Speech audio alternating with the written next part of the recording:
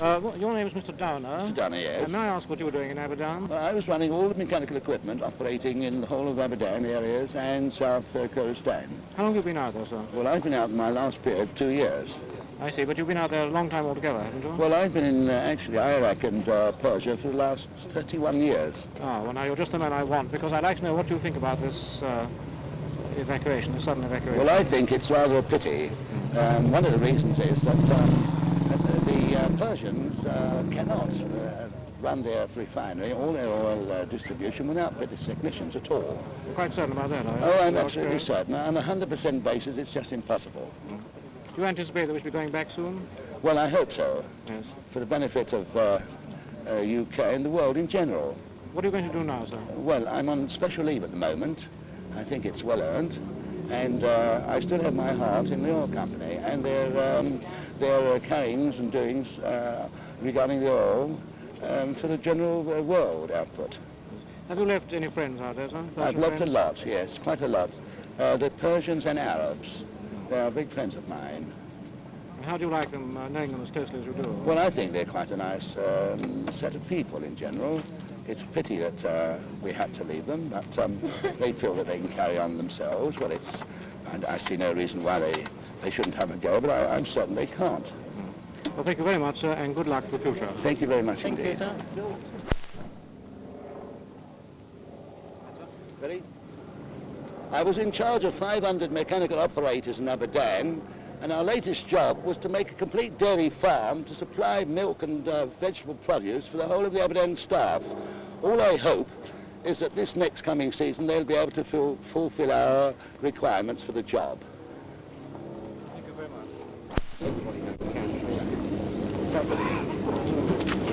Plenty of them.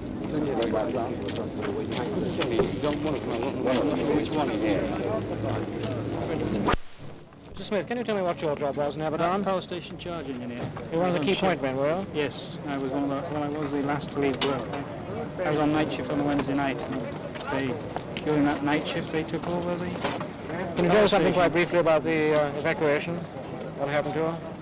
Well, we were told to stop in our bungalows until the cars came for us and not to go with anybody at all. And we met the...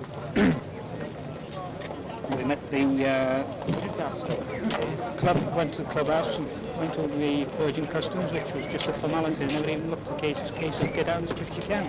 Good.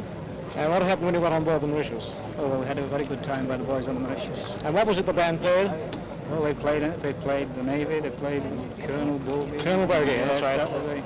Do you think you'll be going back, by the way? Well, I don't want to leave the company, but if I can get somewhere else, I'll Do you want to go back? Well, it's quite a good place. I quite enjoyed myself there. I met plenty of Persian friends. Do you think the Persians will be able to carry on without you? No. Definitely think? Definitely not. Thank you so much. Thank you. Key point man, I believe. Well, I wouldn't say one over, just a normal... How many persons were working underneath you? Under you, I should say somewhere up. At least 50 men. See, and how many people do you run? How do you mean? British How many staff? Russians? How many persons? Some of that. 500, I think. Do you regret leaving them? Must have been out there some time. Well, yes, the main of them, yes. They are quite decent chaps. Yes. Well, this chap, Mossadegh, what do you think about him? Saying it bluntly. Yeah. Do you think he'll ever go back? I wouldn't know. That's in the lap of the gods. What do you plan to do now? Just wait. Just wait. For a while. Indefinitely. Well, as far as we... Mr Haslett, in your opinion, you could have carried on and not been evacuated? Well, hardly, because NIOC goes about 3 days before we left. We'd never worked with us still. What are you going to do now? We should leave. Do you think you'll be going back? I don't know. Want to go back? I don't know. Why not? What about Mossadegh? What do you think about him? Never met him. That's one way of looking at it. But do you think the Persians could have carried on at all on them? What? Do you think he'll be able to? Carry on the refinery? Yes, very much doubt it. Yes, you probably think it will have back, do you? Someone will have to. Let's hope it's us. Good luck I to you. hope so, anyway. Well, Well, could you just drop it a bit so I can get in? Mr Haslett, I guess you have the one answer to this problem of the oil refinery. Will you tell us what it is? Well, I don't know whether I have the one answer to it, but I have my own answer to it. Let's have it.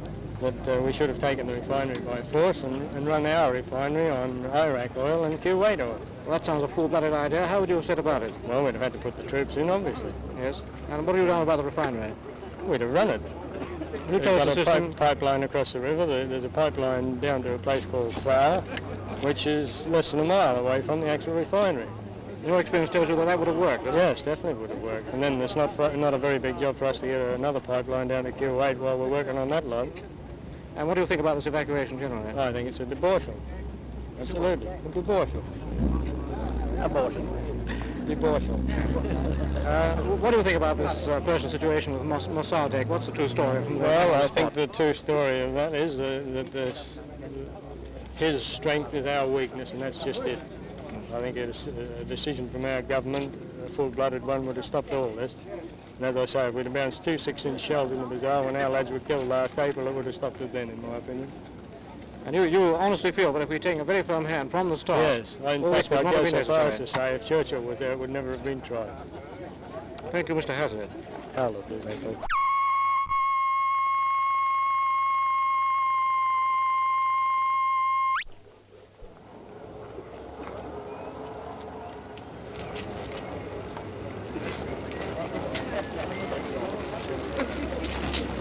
Engineers are there. Well, I'm naturally very pleased to be back again. Wait.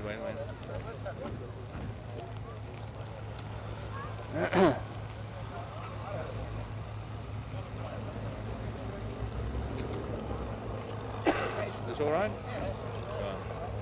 I'm naturally very pleased to be back again in UK and to rejoin my wife and family. I should have come home in April last, so I think I've earned my spot of leave. I would like to say that the staff who put up with a very hot summer in Persia under very difficult conditions deserve the utmost praise for sticking it out. And that goes for the Indian and Pakistani employees as well. We have all done our best for the company and for Britain.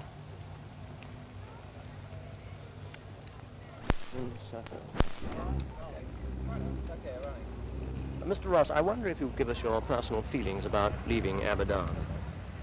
Well, we left with a feeling of sadness that we were leaving that enormous plant that we've spent so much time in building up, and also leaving our Persian staff and labour, whom we've got to know and respect.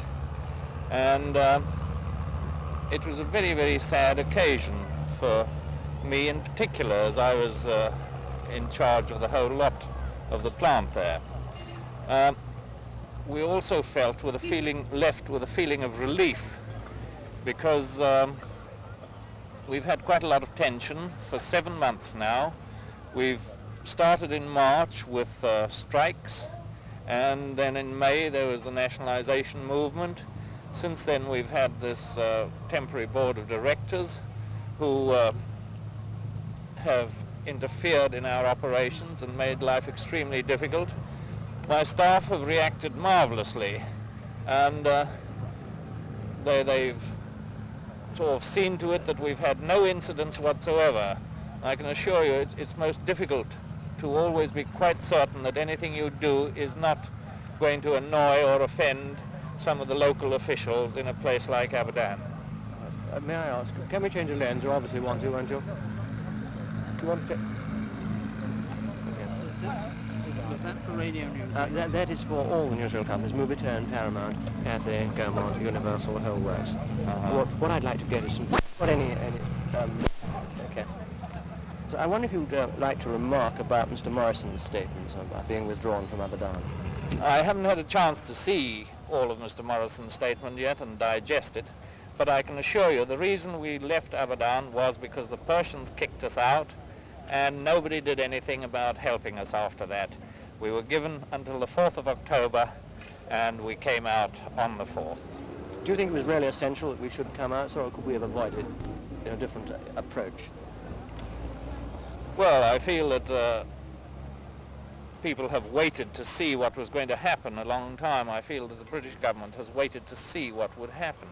And while they were waiting, the Persians took the initiative, and it ended up in our getting these dismissal notices or expulsion notices. And did the Persians take our threat of force seriously?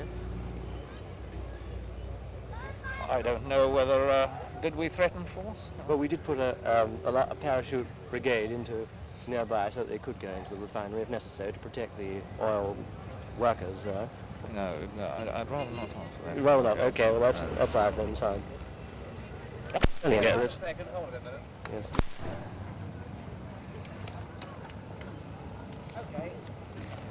Actually, right. So, do you think the Persians can continue running the oil refinery? No, I think the Persians themselves admit that they can't run the oil refinery without foreign help.